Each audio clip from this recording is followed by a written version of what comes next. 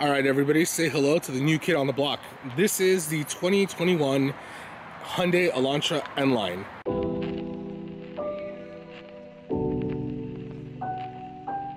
Hey guys, what's up? It's your boy Shayness. One really quick message and one quick disclaimer before I get into the nitty-gritty of the video. First thing is I'd like to greatly apologize to the viewer who watched the previous video and ended up going to the same dealership where I test drove this particular vehicle because of course it sold out very quickly. Most dealerships that I've seen have only received one of these particular models, and they're kind of in great demand. Quite literally the day after I made the video, somebody went to go test drive the car, and then subsequently it sold almost like a few days later. So I apologize greatly to that viewer, but thank you so much for obviously taking interest in the vehicle. Number two, so as I mentioned in the previous video, it was drizzling. It started kind of raining a bit the day that I test drove and kind of did a slight hands-on video for this particular car. So with that being said, to reiterate, I mentioned it's a hands-on video. It's not a full review. It's more of a how I feel about the car from a tuner's perspective, somebody that wants a sporty, affordable car and is looking to more than likely modify the vehicle. So I'll give you guys my driving impressions afterward. I could not actually, well, I technically didn't have the time to be able to mount a camera inside and have you guys come along for the drive along. COVID and a bunch of other things, and like I said, they did have already appointments to potential buyers of the vehicle. So with that out of the way, I'm gonna show you guys real quick some of the footage I was able to get about the interior and the outside and just a few comments, and then we're gonna come back real quick so I can give you guys my view on how I felt with the driving aspect and the future potential of modifying this particular video. So let's get into it. Look at this beautiful thing. I personally like it. It does, of course, take styling cues from the Sonata, so it is a kind of baby car, but it's striking. And I was just obviously low to the ground. The one thing that I'll tell you guys right away, this is stock. It's meant to be sportier, but it is much lower to the ground right from the get-go. I honestly feel like this car is lowered, and it's not. So take that for what you will. I'm not gonna go, like I said, full into specs, but I'll show you what I mean. So this is the driver's side door, and as you can see, there's not much gap at all. Like, this is one of those seats where you're literally gonna get in and you're gonna fall a little bit into the seat because of the fact that the stock ride height is quite low as it is. So if you're not into low cars, which would be weird because you're watching my video and you're on my channel right now, then this car clearly is not the one for you. The front looks great, looks aggressive, but let's go to the back where I do believe this car just definitely looks the most unique. Again, it's just striking. And again, being the N Line, because it's supposed to be the sportier model, you have a little lip spoiler. This does have real exhaust, not fake. So when you go down here, it's literally just single exit, dual exhaust on the passenger side, nothing there. And as you can see, I actually like how there's no cutout on that side, only here. I'm saying that because there's some vehicles that have cutouts on both sides, but exhaust only coming out one. Looks really weird. Has a little, kind of like a diffuser going on and a little triangle. Don't know if you can see it right underneath the Bob Baker license plate. But it looks like something's missing, and I noticed that from the start. That's actually something that's being saved for the actual N model, where there will be a full-on red reflector there. So also, if you guys have never really you're like, hey, it looks different, but I can't really tell it apart. So the N Line have this little black strip right here, where the normal one, the strip on this part is clear, I believe. So again, just adding to the aggressiveness, kind of like if you did some aftermarket wrapping yourself. I think the only missed opportunity, especially on this white one, is a blacked out roof. I think the blacked out roof would have made the look just go that much better, especially because you do have black side mirrors. And the wheels are actually pretty nice. I mean, I test drove this, so I have a pretty good opinion of it, which I'll go deeper into in a moment. I'm gonna show you a few things about the interior, but one of the biggest gripes about the R-Spec, the Veloster, was the tire selection. These are also hand cooks, but these actually felt much better. So Again, it's just refinement all around. And the last thing that I thought was pretty neat is, if for those of you guys that had kind of ultimate versions of the Veloster, you'll notice that there's kind of a little indentation right here. So on the Velosters or some of the other models, there was a physical black button there that you would have to touch to lock and unlock doors. Love how this one is just subtle. It's there, but you can't see it. It's not an obvious button. So again, just makes the car that much more, a little bit refined. And then lastly, one of the changes that we saw with the second generation Veloster is loving the fact that Hyundai is doing front mount intercoolers. You're gonna say, hey, the first gen had it. Yes, but the first gen had it vertically on the side, whereas this, it's clearly right down there and it's horizontal like a traditional intercooler should be. So that summarizes my quick rundown of the car. I'm generally, honestly, like really in love with the looks of this. I think the white is very striking. If you're undecisive or undecided on a color, or white's your jam, I think you can't go wrong with getting a white one. Oh yeah, I guess the only weird thing is you'll notice that there was an N Line badge on the front. There's an N Line badge on the fenders, but I know for those of you guys that want to brag about it, there's legit no N Line badge on the back, which is a little weird. I mean, there's clearly cues that tell you it's an N Line or the sportier model, but I don't know. For those of you guys that's a big deal, that's not there. So yeah, but let's jump to the interior so I can just kind of give you a few things, a few opinions. Just don't forget, I'm a big boy. I actually fit decently comfortable in this car. I love it. So let's go. So real quick guys, this is the interior. I have a mask on, so forgive me if my voice is muffled. I'm not gonna do a full like review or anything like that, but I just kind of want to give you guys a perspective from the driver's seat. So I'm literally like sitting down right now, and I might have to actually scoot back just so you guys can kind of get a better, there we go. So this is a gauge cluster. It's actually really pretty. Like, if you guys have seen video reviews on this, these gauge clusters look huge and very gaudy, and honestly, me sitting behind it, it's actually quite small to the point where it's nice. I really was kind of afraid that, and again, this might not be anything to you guys, but because of the reviews and the pictures, they look so huge, but they're actually not that big. Like, they look just right, especially if you're sitting like right behind it. Again, this is me with the camera right up against the steering wheel. Realistically, when you're sitting, well, let's see, you'd be sitting like that, so it's not too bad. Obviously, it has this particular model has the wireless Android Auto and Apple CarPlay, and as you can see, there's that. So here's the independent AC control for both driver and passenger side. Heated seats on this particular model in case that's something you care about. And then this particular model, like everything else, unfortunately everyone's getting the dual clutch models first. So as you can see, here's a dual clutch. Not too bad though, it's in park. I'm actually gonna hold the brake real quick so I could put it into drive. Okay, feels good. This is now in sport mode. As you can see, it's telling me shift into P. Putting it back into P, putting it in park. And then I'm actually gonna put it in reverse just so you guys can see the review camera. Trajectory, yes. Again, I'm coming from a Veloster that has no trajectory, so that's what I'm showing you guys. This shifter actually feels really good, and like it feels good. Like if you're gonna be shifting yourself, again, it's a dual clutch model, but it feels really nice and smooth. I love the red stitching. Of course, red stitching accents on the interior. You have the N logo on the seats, and even more red stitching.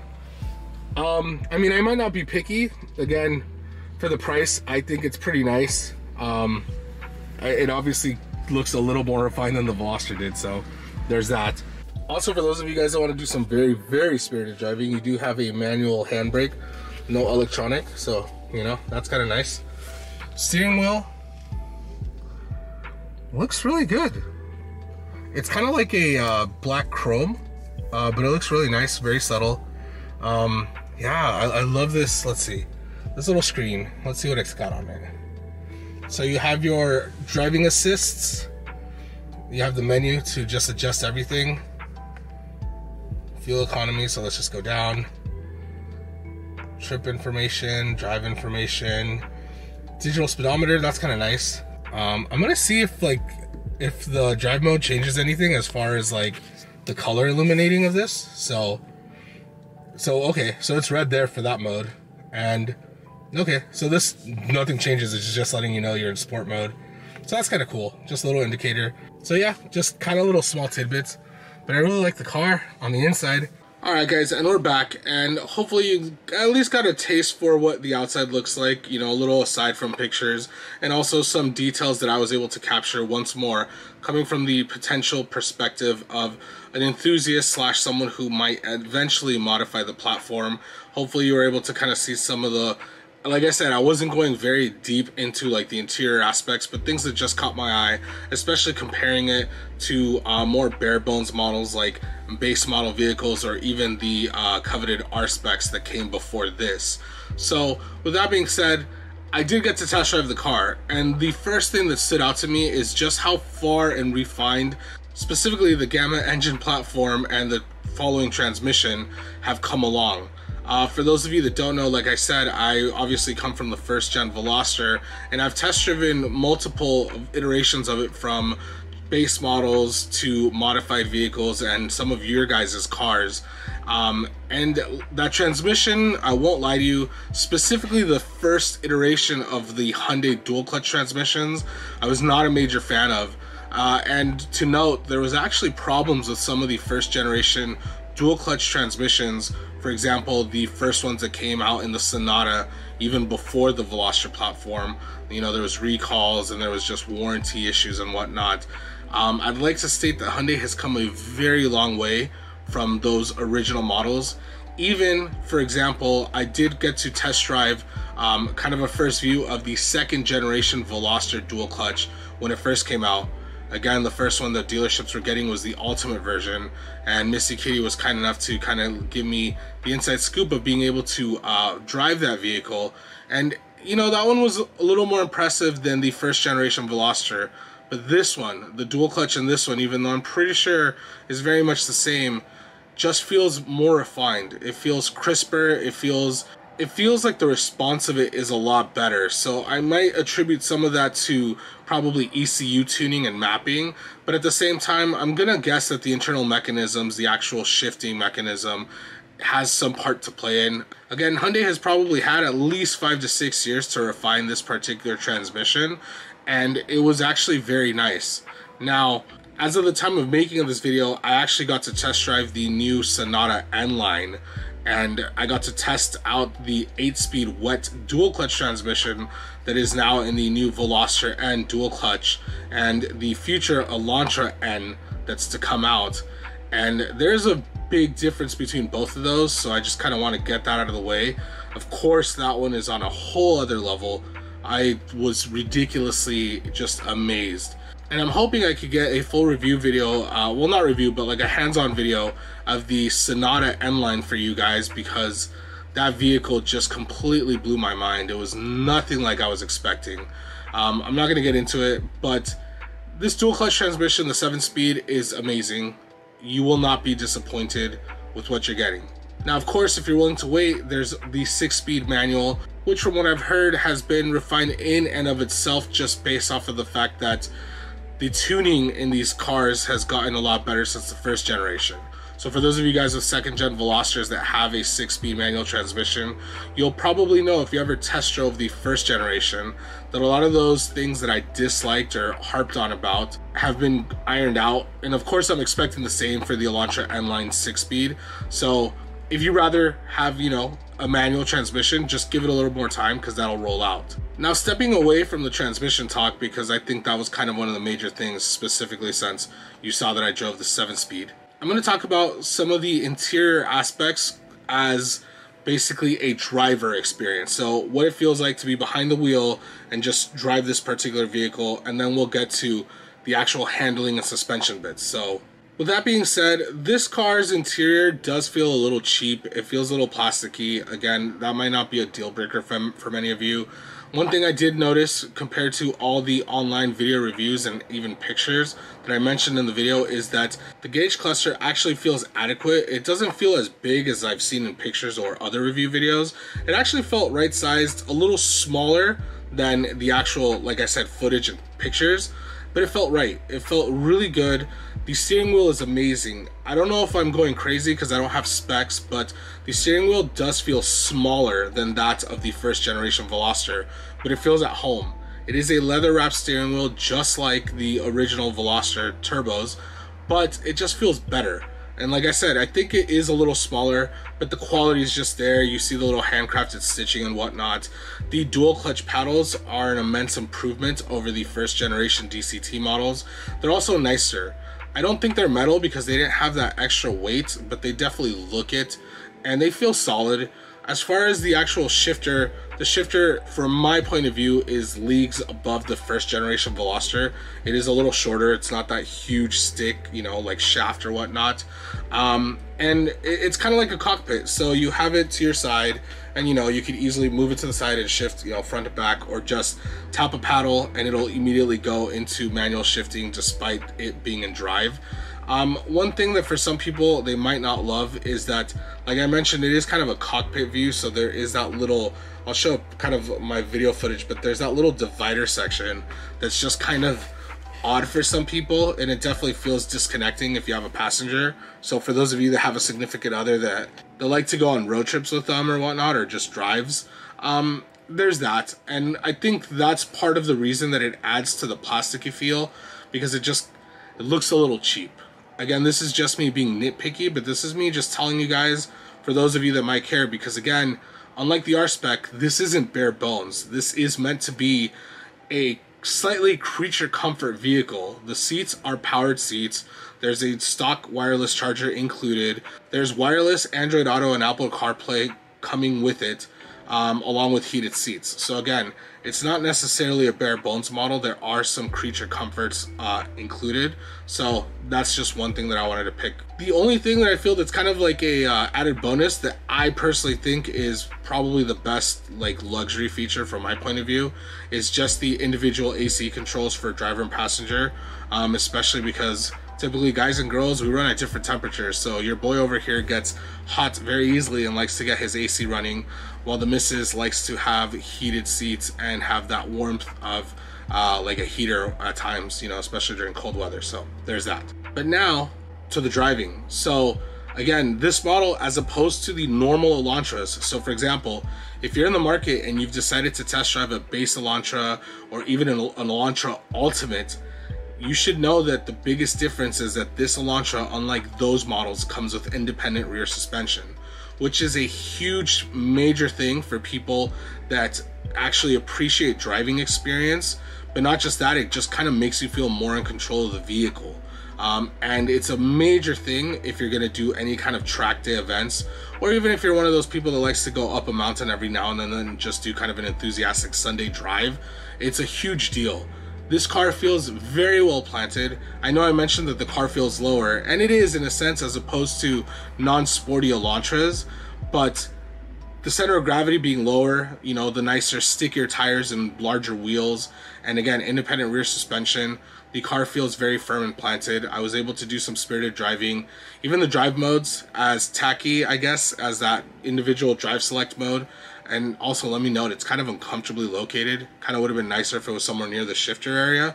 But the drive modes going from just your casual, normal, I believe it's just comfort, into sport, definitely stiffens up. Well, I'm sorry, it doesn't stiffen up the suspension, but it tightens up the steering response, and it definitely tightens up the shift response. So it lets you kind of go into revs a little higher, and then obviously, you know, it'll do the automatic shift or whatnot. And that's one of the biggest annoyances of this particular vehicle, is that you can technically, actually, no, you just can't. You cannot bounce off of a rev limiter and stay in a gear as long as you'd like. It literally, regardless of you being in manual shifting, the car will shift automatically for you. You technically can't really even redline it. I believe that the redline is in the 6,000 RPM range, maybe like 6,200 or whatnot. And the moment you get to 6,000, it'll just automatically shift for you. You can't hold it. So if you were planning on using this for a track day, because sometimes staying in a gear for that little bit longer, while I don't recommend anybody bouncing off a rev limiter for any length of time, for people to track the car, you know, there are some times where that might be something that you need, and having the car shift out of a power band just because it's set up to operate like that can be kind of annoying and a definite drawback. So that's kind of my biggest complaints about the car, or the two biggest complaints I guess I should say, are the interior feeling a little plasticky, again because this is a $25,000 to $26,000 car now, as opposed to what the R spec was back in its day at like starting MSRP $21,000. And then number two, the fact that even on the dual clutch model, even though it's a dual clutch, it'll automatically shift. It does not let you stick in a gear as long as you'd like when you're in a manual mode. So that's kind of it. I mean, if I'm missing anything, guys, please let me know. I didn't want to be super nitpicky about those particular things.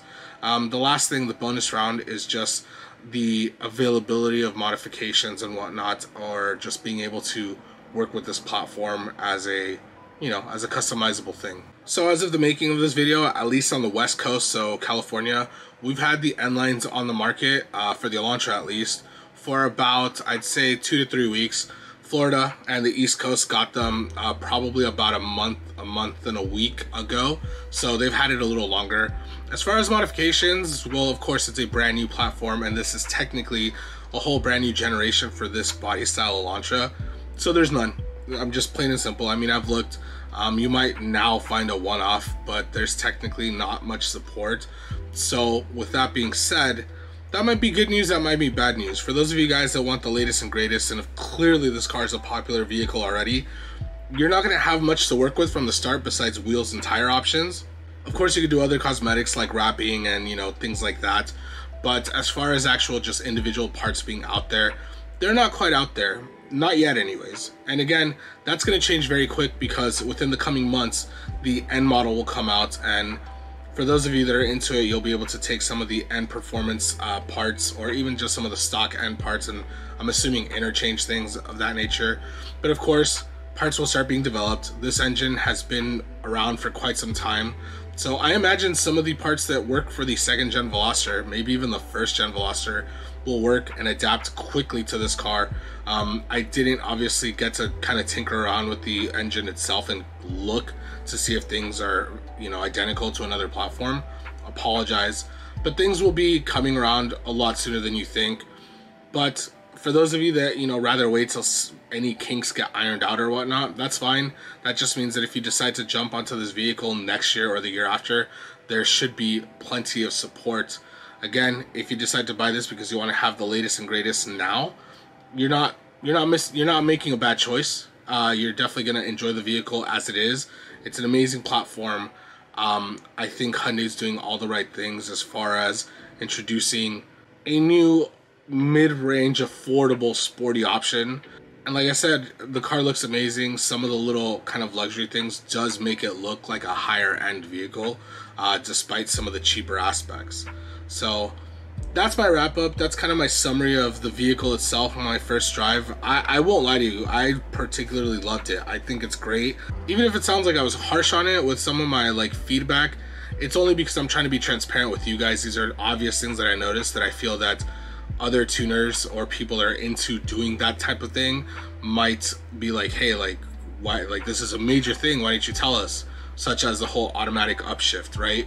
So let me know what you guys thought. If there's any questions that I didn't address in this video that you're like, oh, like, hey, I wonder if he looked into this, just comment them down below. Again, I'm very responsive, so I would love to hear your guys' thoughts and opinions, what you thought of it, if this is something on your radar that you're looking forward to maybe buying, or if it's something that might interest you.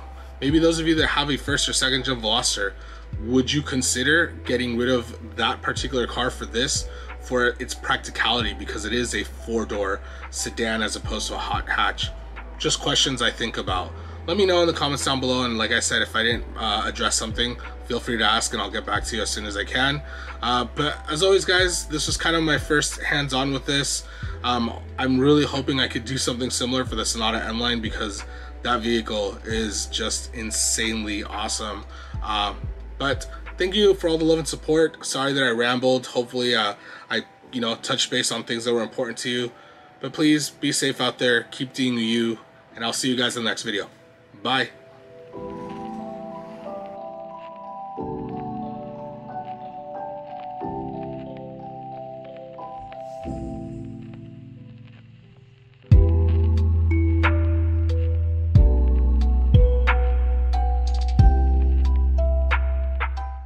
What's cooler than having a sea of Hyundais till the eye can see?